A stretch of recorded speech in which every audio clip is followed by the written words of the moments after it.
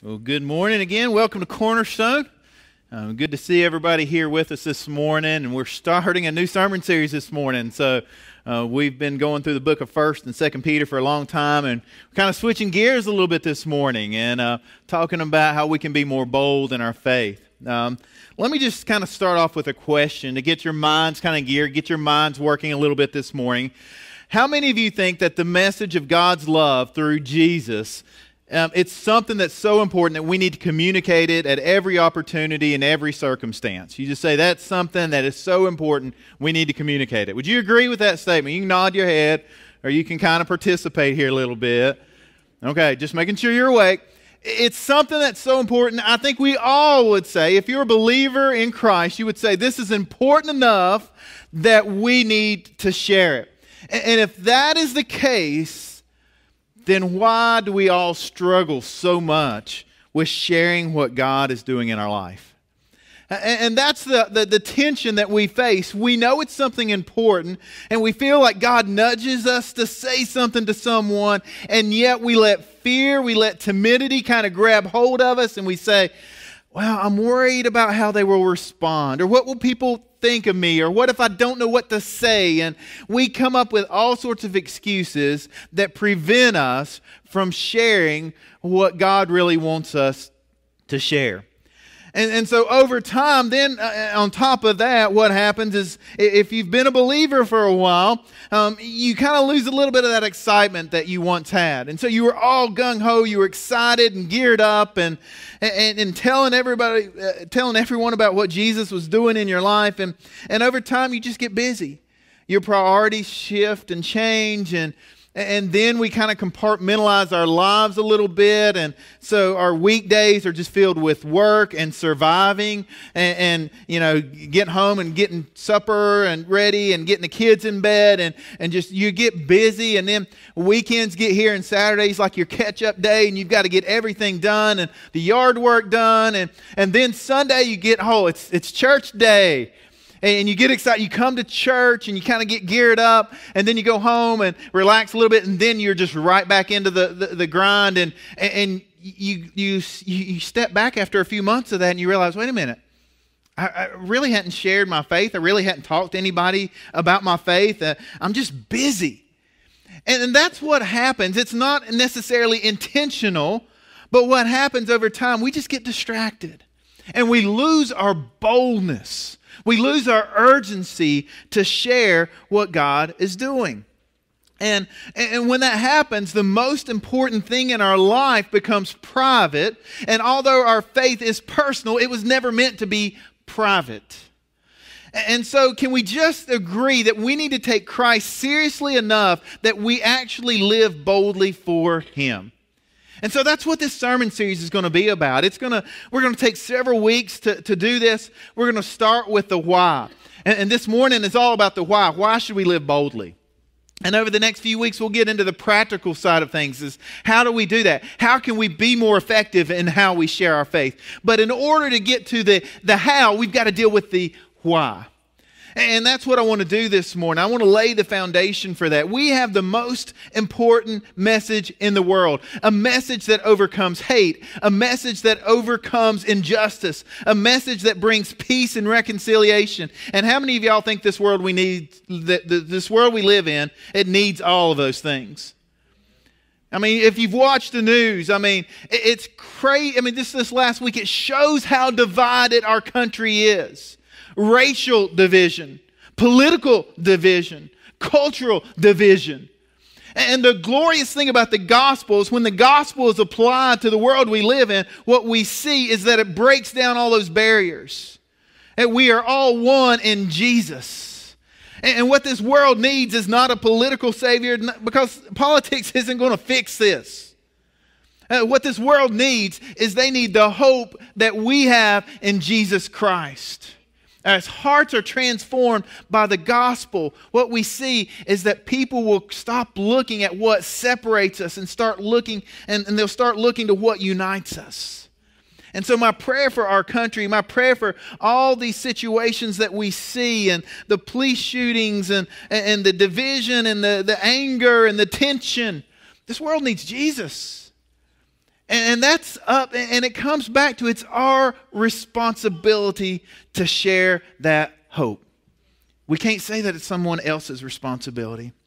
I saw, we know this, and we know it's important, but yeah, we still remain silent. I saw somebody post a video over the weekend of a famous magician, Penn Jillette, and he's an atheist, doesn't believe in God. Actually pretty hostile to the gospel even. But a few years ago, he posted a little video blog about an encounter he had with someone after one of his shows. And even though he's an atheist, I think he's got some truth we can learn from here. I want to show this little video clip. And then he said, I brought this for you. And he handed me a Gideon Pocket Edition. I thought it said from the New Testament, but I also thought it was Psalms from the New Testament, right? Or, Psalms from the New, just part of the New Testament. Little book about this big, this thick, you know. He said, I wrote in the front of it, and I wanted you to have this. I'm kind of proselytizing. And then he said, I'm a businessman. I'm sane, I'm not crazy. And he looked me right in the eye and did all of this. And it was really wonderful. I believe he knew that I was an atheist.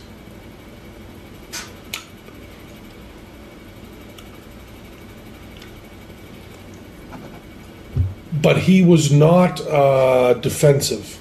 And he looked me right in the eyes. And he was truly complimentary. It wasn't in any way, it didn't seem like empty flattery. He was really kind and nice and sane and looked me in the eyes and talked to me. And then gave me this Bible. And I've always said, that I don't respect people who don't proselytize. I don't respect that at all. If you believe that there's a heaven and hell and people could be going to hell or not getting eternal life or whatever, and you think that, it's not really worth telling them this because it would make it socially awkward. And atheists who think that people shouldn't proselytize, just leave me alone, keep your religion to yourself. How much do you have to hate somebody to not proselytize? How much do you have to hate somebody to believe that everlasting life is possible and not tell them that? I mean, if I believed beyond a shadow of a doubt that a truck was coming at you and you didn't believe it, that truck was bearing down on you, there's a certain point where I tackle you. And this is more important than that. And I've always thought that, and I've written about that, and I've thought of it conceptually. But this guy was a really good guy. He was polite and honest and sane, and he cared enough about me to proselytize and give me a Bible, which had written in it a little note to me, not very personal, but just, liked your show and so on. And then 5 phone numbers for him and an email address if I wanted to get in touch. Now, I know there's no God, and one polite person living his life right doesn't change that. But I'll tell you, he was a very, very, very good man. And that's really important. And with that kind of goodness, it's okay to have that deep of a disagreement. I still think that religion does a lot of bad stuff, but man, that was a good man who gave me that book. That's all I wanted to say. It's an interesting clip, right? Here's an atheist that does not believe in God that looks and says, okay, if you really believe there's a heaven and a hell, if you really believe in everlasting life, then how much do you have to hate someone not to tell them, not to share with them that? And what's interesting, the guy that shared with him, he wasn't confrontational, he wasn't angry. In love, he went to him and shared life's most important message. There's a lot we can learn from that. And there's a lot that I think that we're fearful of, and we're afraid of, and yet here we see an atheist who doesn't believe in God say, you know what? He understands this fact better than many Christians. What's riding on this? What's important? One study that Tom Rainier did said 82% of the unchurched are somewhat likely to attend church if someone would invite them. But then he went on to say that 98% of people in church have not invited someone to church in the past year. 98%. I mean, the church is silent when it comes to reaching out to those who are lost and hurting. We're good at condemning them, but we're really, when it matters, when we need to share, when we need to invite, when we need to open up and tell them, this is who God is. This is the hope that we have. The church remains silent. And let me just kind of make it personal. Think back on the last month. Think back on the last 6 months. Have you shared your testimony with someone that is not a believer? Have you shared the story of what God is doing in your life? Now, some of you may have done that, and that's great. And the temptation is to pat ourselves on the back and say, yeah, I did it. Now it's someone else's turn. No. This is a responsibility that we all have on a continual basis, to look about and think about how we can share boldly. What does the Bible say? This is what Paul says in Ephesians. In Ephesians, Paul says, pray for me. Ask God to give me the right words so that I can boldly explain God's mysterious plan that the good news is for Jews and Gentiles alike. And he's saying, I'm in chains now. He's in prison, still preaching this message as God's ambassador. So pray that I will keep on speaking boldly for him as I should. In other words, it doesn't matter what circumstance you find yourself in life, that we are still required to boldly share about Jesus. In Acts 4, we read the story of Peter and John, and they're saying here, now, O Lord, hear their threats against us and give us your servants great boldness in preaching your word. Stretch out your hand with healing power. May miraculous signs and wonders be done through the name of your holy servant Jesus. And after this prayer, the meeting place shook. They were all filled with the Holy Spirit, and then they preached the word of God with boldness. And so what we see throughout the New Testament is the story of the early church, is a story of boldness. That they preached and taught boldly in the face of opposition. They were not afraid of what others would say or think. So how do we find this type of boldness? Well, one, it starts right here. They were filled with the Holy Spirit. It starts with our relationship with God. And we need to understand why we should be bold. Now, as you look at the Bible, start to finish, the first 5 books of the Bible were penned by Moses, and they contain no less than 613 different laws or statutes or commands for the Jewish people. And so what happened over time is they became so focused on following all these laws that they forgot about the God who created the law. And so when Jesus came and started teaching the message of the gospel, this is how you can have a relationship with God. This is how your sins can be forgiven. The religious leaders didn't like it because it didn't, they looked like, and they would say, well, you're not just following to the detail all these little laws that were created. And so they tried to trap Jesus, and in Matthew 22, we see this account. And in Matthew 22, the Pharisees are saying, okay, which command out of all those 600 and some odd commands from the book of the law, which of these is most important? And so this is how Jesus replied. He said, love the Lord your God with all of your heart, with all of your soul, and with all of your mind. This is the first and the greatest commandment. And the second is like it, love your neighbor as yourself. All the law and the prophets hang on these 2 commandments. And so how many of us, we've read this verse, but we've not really processed it and thought about it? What does it really look like to love the Lord our God with all of our heart? What does it really look like? How much of your heart? Are you convicted by statements like that? Like all of your heart. Now there's some stuff in my heart that sometimes is not good. But this command says I'm to love God with all of my heart. What about your soul?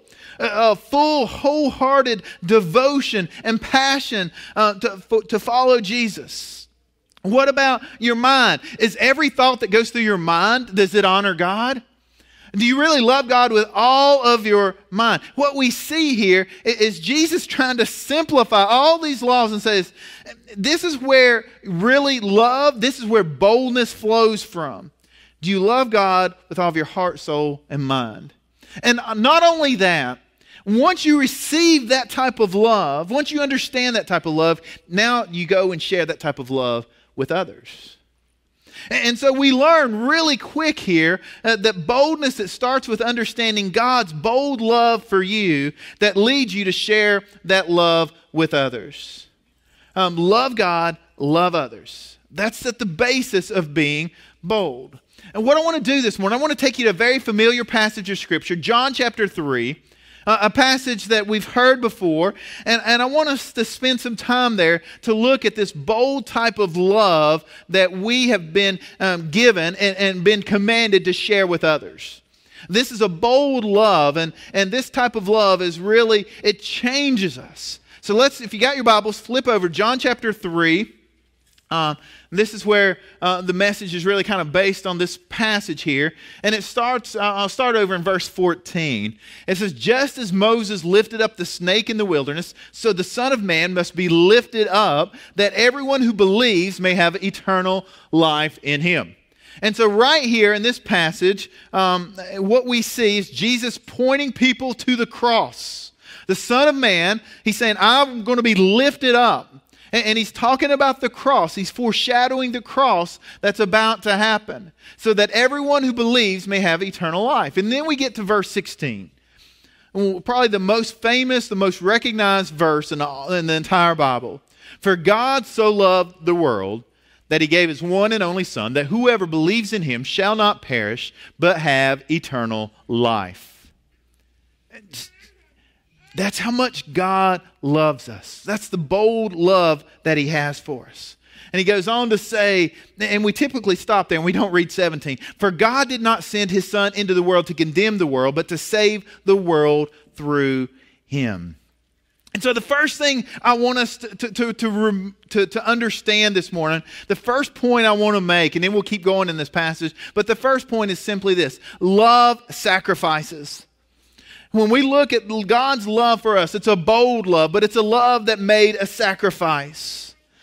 We all know John 3:16, but we don't really read it in the full context. Let's back up even a little more. Nicodemus, who was a Pharisee, he was not a believer. He was one of these guys that was focused on all these 600 and some odd laws, and we have to do it the right way, and we have to do the right thing. We have to have all this memorized, and we have to check this box off and check this box off. And he was one of those guys that was so focused on the law that he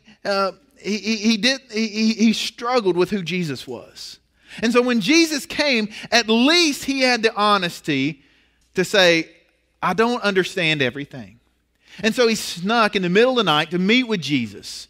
He snuck in the middle of the night so people wouldn't see him. So people wouldn't say, well, what's he doing hanging out with Jesus? And Jesus, notice when Jesus met with him, he didn't condemn him. He didn't get mad at him.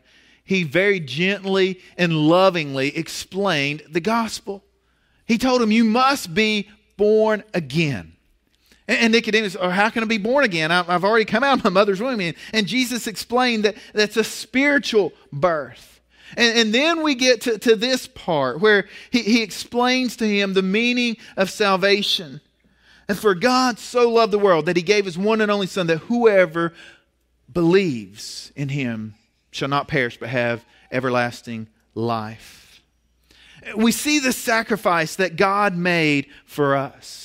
And that sacrifice is what enables us to see how much God truly did really love us. I love what Augustine said, one of the early church fathers. He said, God loves each of us as there were only one of us. He loves each of us as if there were only one of us. Billy Graham said it this way. He said, God proved his love on the cross, and when Christ hung and bled and died, it was God saying to the world, I love you.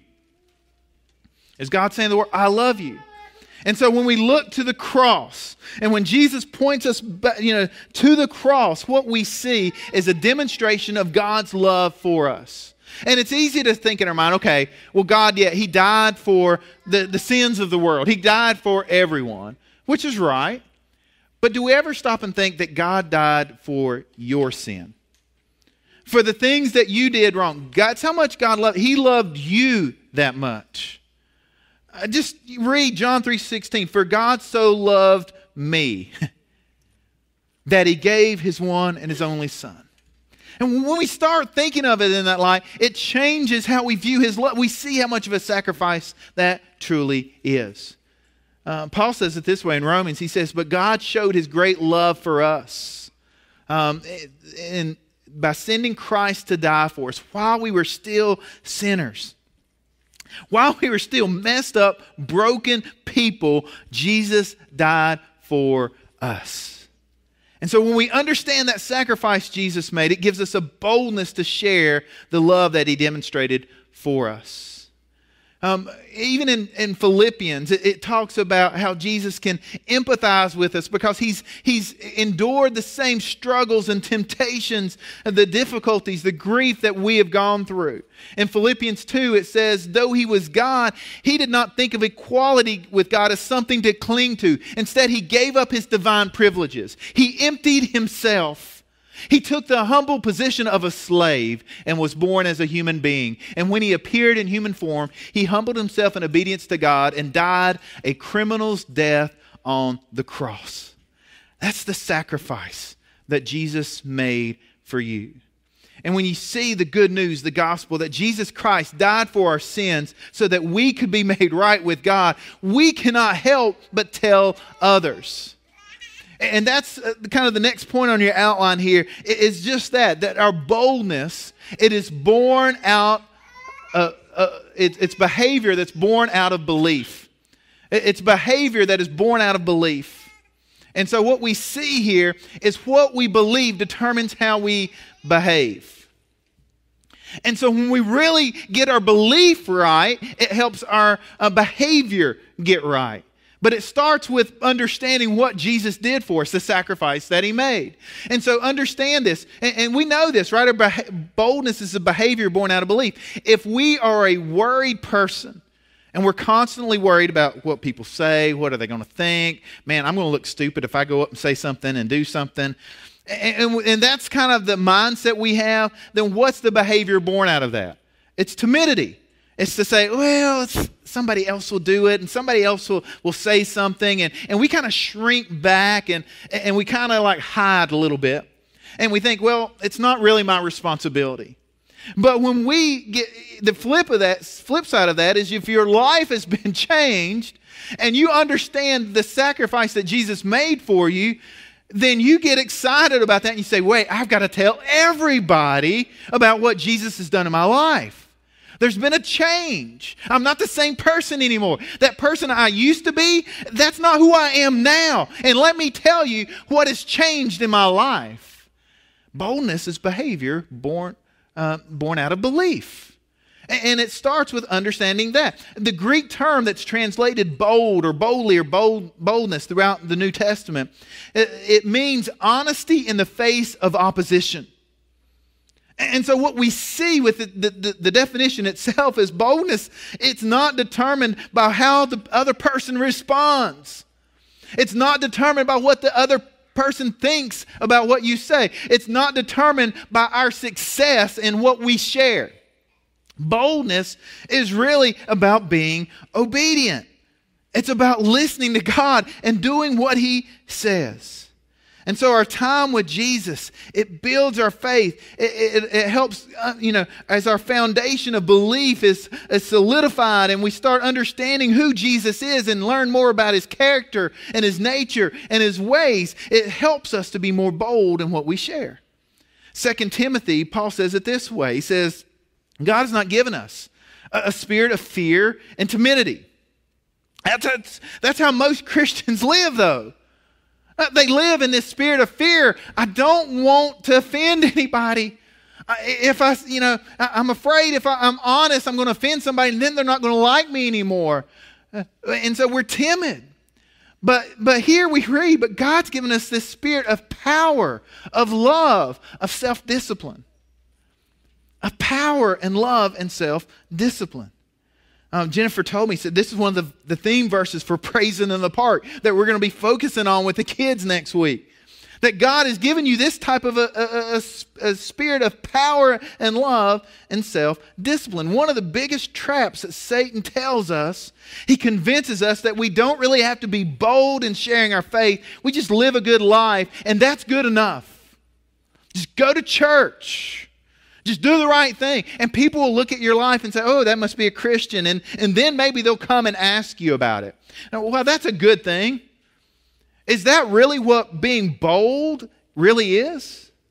There's a quote even, it's a famous quote, and I'm sure you've probably heard it. It's one of those tweetable quotes, and you see it all over the place, and it's attributed to St. Francis of Assisi, and it says, preach the gospel always, and if necessary, use words. Have y'all seen that before? There's a problem with that quote. A couple of problems, honestly.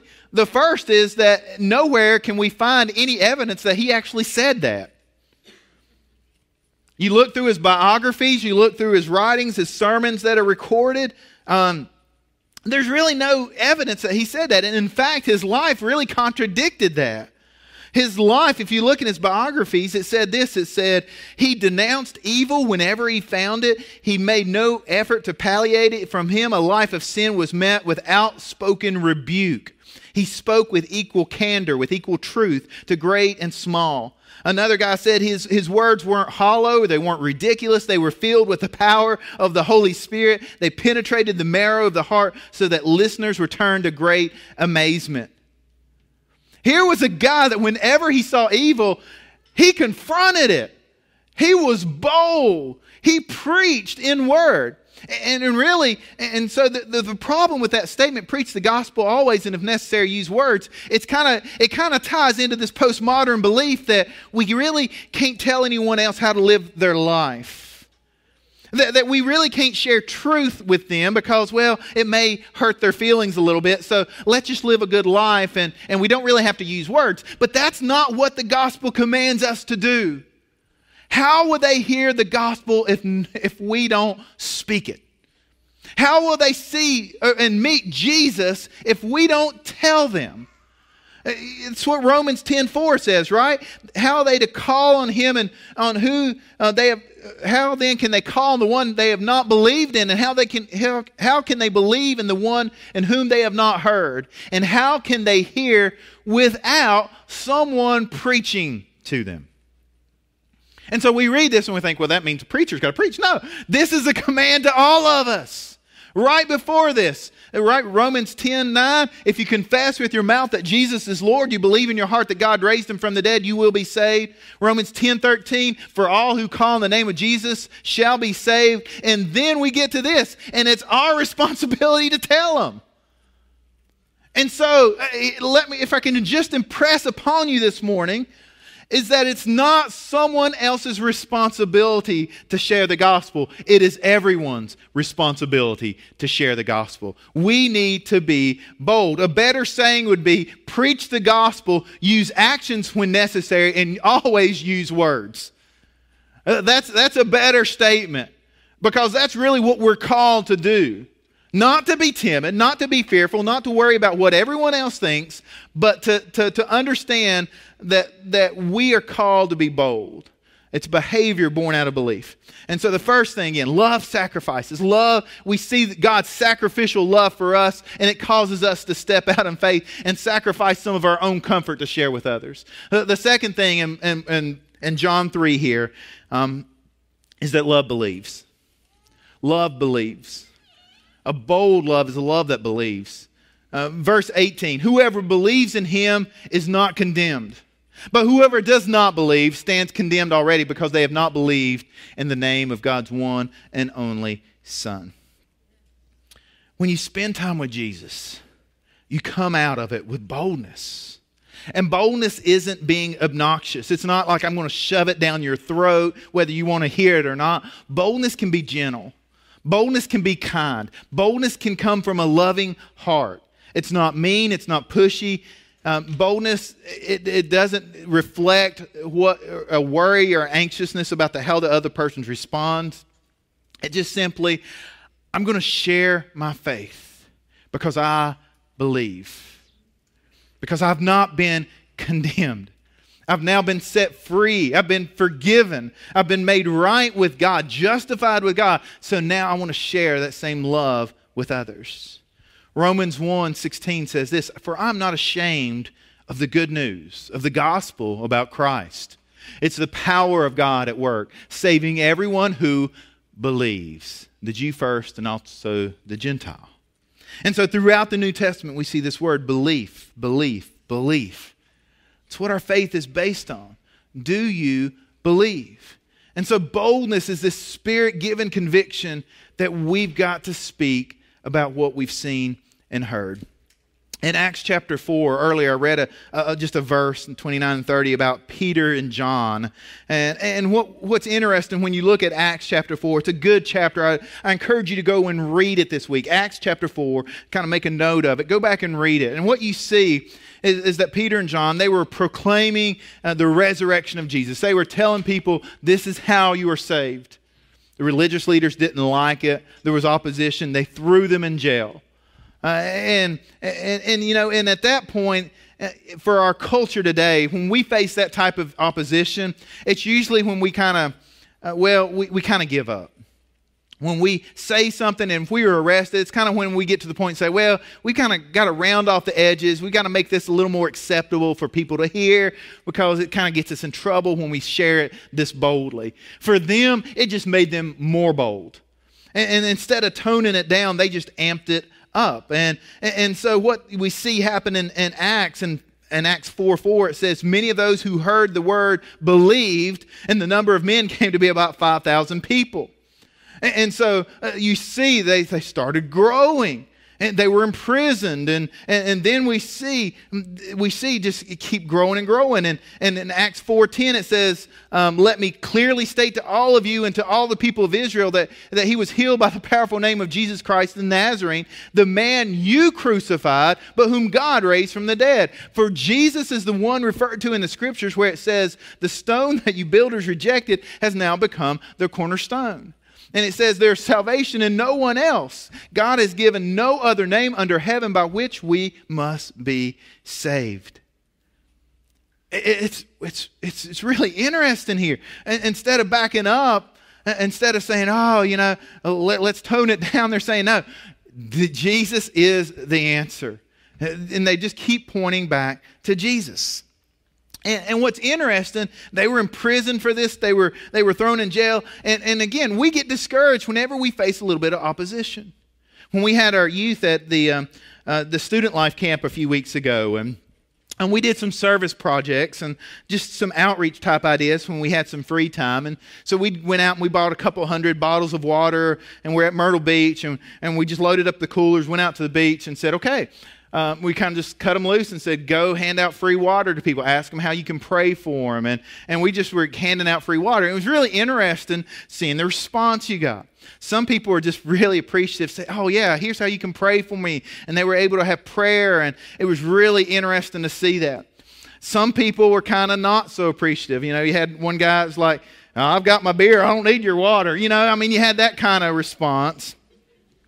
And then you had the response of, oh, you got free water, great. Oh, but you're with the church, I don't want it.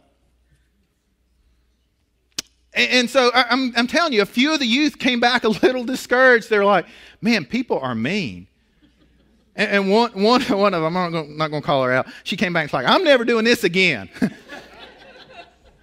and we're like, and you know what? She went back the next day and did it again. So, but she was discouraged, and here's why. She's like, why are people rejecting? And we're like, they're not rejecting you, they're rejecting the gospel. Our responsibility is to be faithful in presenting it. It doesn't really matter how they respond. Now, we want them to respond in a favorable way, but we can't control that. We have to just trust God, just like the guy that handed the atheist in the video, the Bible. We can't control how he's going to respond, but you know what? He made an impact on that guy, and there may be at some point in his life where he's broken to the point where he turns and realizes that there is a God and he needs him. And we've planted that seed, we've planted that opportunity for God to move and work in that person's life. And so we need to understand that our responsibility is just keep talking about Jesus. In Acts 4, Peter and John, they just keep talking. They just keep talking. And in Acts 4:13, you see this boldness is something that just comes from deep inside. And when the religious leaders, when the council, when they saw the courage of Peter and John and realized that they were unschooled, ordinary men, they were astonished and they took note that these men had been with Jesus. Man, I want that to be my life. That when people are around me, they just take note, man, you've been with Jesus. They see Jesus and they just see their boldness. They see the boldness. They just see that they were not afraid of what was going to happen to them. And not afraid of what people thought. They're just going to be bold. I'm just going to keep talking. I'm just going to keep talking. Why? Because I've been with Jesus. And that's really the point, the next point in your outline there. Spiritual boldness, it comes from knowing Christ. That's really the source of our boldness. It comes from knowing who Jesus is. It comes from a real relationship with God. I'm afraid that there's a whole lot of people in our churches today who claim to be Christians but don't really have a relationship with Christ. And if your religion is based on attending church and being a good person, you don't have much motivation to be bold because it simply costs too much. You don't want to be rejected. But when your identity is in who you are as a believer, I've been saved, I've been born again, I've been given a new life. I once was dead, now I'm alive. When our identity is wrapped up in what Jesus has done in our life, how He has saved us and transformed us, then it leaves us with no other option but to be bold. And when you really know Christ, you want to tell everyone. Acts 4:19. Keep going in that. Peter and John replied, do you think God wants us to obey you rather than Him? And verse 20 says, we cannot stop telling everything we have seen and heard.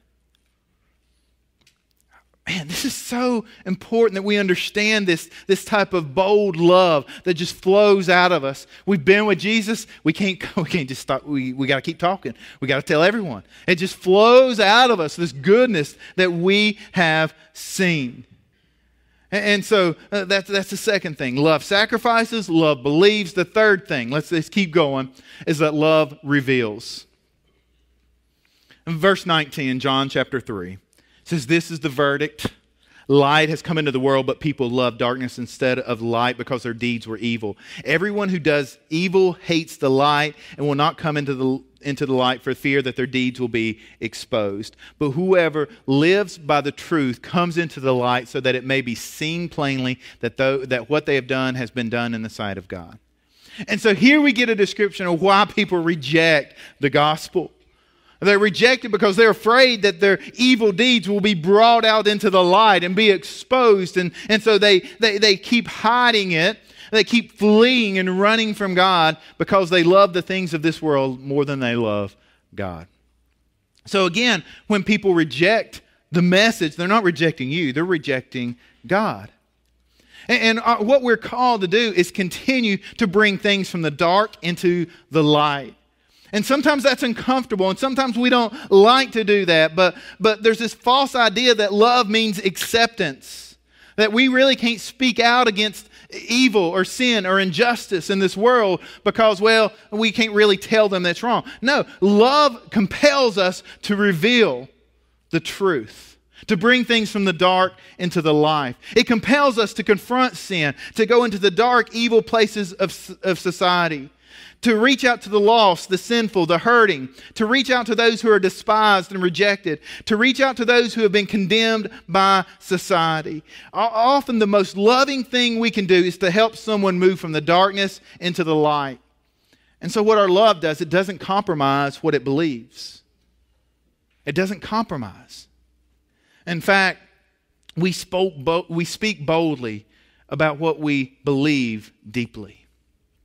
We speak boldly about what we believe deeply. And if you believe something deeply, it's easy to be passionate about it, to not compromise, to share what you believe. I kind of close with a story that many of you probably have not heard. Some of you may have. But back several years ago, there was a boycott against Chick-fil-A. Do y'all remember that being on the news? It was the lesbian, gay, bisexual, transgender movement against Chick-fil-A, because Chick-fil-A was supporting foundations and groups that were against homosexuality and promoted marriage between one man and one woman. So there's this massive boycott against Chick-fil-A that turned out to backfire because more people actually went to Chick-fil-A. But the news was all over it, and they covered it and kept talking about it and tried to make a big deal about it. And what was interesting, what came out of that is something that really wasn't covered very much. Is that very early into this boycott, the founder, the president, or the president COO, the founder's son, Dan Cathy, reached out to the guy who was leading the boycott against them. Very private way, he reached out to him and said, "Hey, I want to talk to you. I want to get to know you. I want to understand what upsets you." And so it initiated a series of meetings between this homosexual guy and the founder of Chick-fil-A. And what was interesting, this is what he wrote. He said, "After months of personal phone calls, text messages, and in-person meetings, I'm coming out in a new way, and I'm coming out as a friend of Chick-fil-A's president and COO, Dan Cathy." And he said, "I'm nervous about it," because he was afraid now that he was coming out and saying, "Man, this Dan Cathy is a good guy," that all of his friends would start attacking him. And he went on to talk about it. He said, "Through all this, Dan and I shared respectful, enduring communication and built trust. His demeanor has always been one of kindness and openness. Even when I continue to directly question his public actions and his funding decisions, he embraced the opportunity to have dialogue and hear my perspective. He and I were committed to a better understanding of one another." And get this, it says, "Throughout the conversations, Dan expressed a sincere interest in my life, wanting to get to know me on a personal level. He wanted to know about where I grew up, my faith, my family.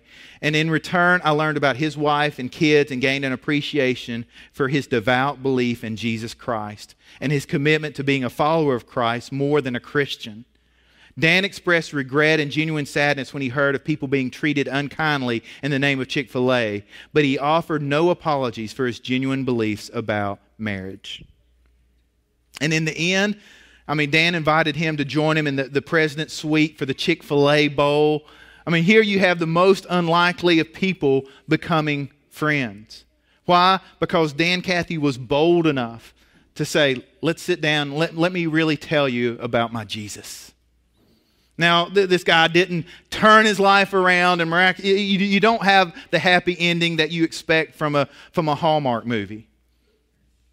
But what you do see is you see how we can boldly be a light to the world around us, how we can share Christ, even with people who disagree with us, without worrying how we can lovingly and not condescendingly. We don't have to be hateful, we don't have to be mad, but we don't have to be afraid of sharing the truth. And can I just challenge all of us? That's really what bold love. It's not to compromise, but to reach out to someone even when they are attacking you. It's to reach out even when there is conflict or the possibility of conflict. And so can I just ask you this morning, do you have that type of love? Do you have that type of a bold love? Don't let cowardice win out over courage. I want to challenge you. Take out the praise team's going to come back up. I want you to take out your worship guide right now while they're coming up. Here's my challenge to you. Would you just be open right now to writing out some names of people that you feel like that God is leading you to share Christ with? And right now, we're going to get in over the next few weeks on a little bit how we can do that. But right now, I want you to start praying for God-given opportunities to do that. I want you to pray that God would open up these doors of opportunity, that just to put you in the right place at the right time. I shared first service a story from our recent mission trip to Nicaragua. One of the teenage girls was there, and she was just kind of in the right place at the right time. She didn't really know it. She was walking by to take a picture, and there's a whole bunch of kids, and they were getting a little rowdy and restless. And I'm like, "Okay, Houston, share the gospel with these kids." And she was walking by, like, "What?" And at that moment, she was given a God-given opportunity. Yeah, I put her on the spot a little bit. But she was given an opportunity, and she could either say, "I'm not doing that," but she just looked at me, she said, "Okay, I'm going to do it." She was in the right place at the right time. She shared the gospel gave the sinner's prayer. People responded. People were saved. It was incredible to see God working through her and talking through her. Do you realize that God can do that in your life as well? When you just open up and say, here I am, God, use me, speak through me, help me to be bold, help me not to be afraid to take the opportunities you have given me to share about your love, your bold love for the world. Because Jesus came into the world not to condemn the world, but that the world might be saved. Would you guys pray with me? Dear Heavenly Father, we pray this morning for a boldness as we leave this place, that you would give us a courage to not be ashamed of the gospel, that we would boldly proclaim the truth, that we would boldly proclaim the gospel message, the good news that Jesus died for our sins, that He came and lived a perfect life and died the death to take our punishment and our shame, and that when we put our faith and our trust in Jesus, that He forgives us of our sin and gives us a new life. Heavenly Father, we thank you for that. We thank you for your love, a love that was sacrificial, a love that shows us how to believe, and a love that reveals the truth to us. And so this morning, Lord, just help us to leave this place encouraged and motivated by that love. If there's anyone here this morning, Lord, that doesn't know you, may this right now be an opportunity to turn their life around, to put their faith and their belief and their trust in you. And so as we have a time of response, Lord, help us to be bold in how we respond. It's in Jesus' name we pray. Amen. So we have a time of response here at Cornerstone, and there's multiple ways you can respond. You can come up to the cross and write out your prayers and just leave them there. Maybe some of you are so thankful for what Jesus has done, you want to come up and receive communion. And we have 2 stations where you can come up and receive communion this morning. And some of you, you just need to come to the front and bow down and kneel down and just say, God, give me more boldness. Help me not to be ashamed. And maybe some of you, there's a decision, a commitment that you need to make. God is calling you to follow Him, or you need prayer about a certain circumstance or issue in your life. I'll be in the back, and I would love to be able to pray and talk with you this morning. Let's stand up as we close this morning.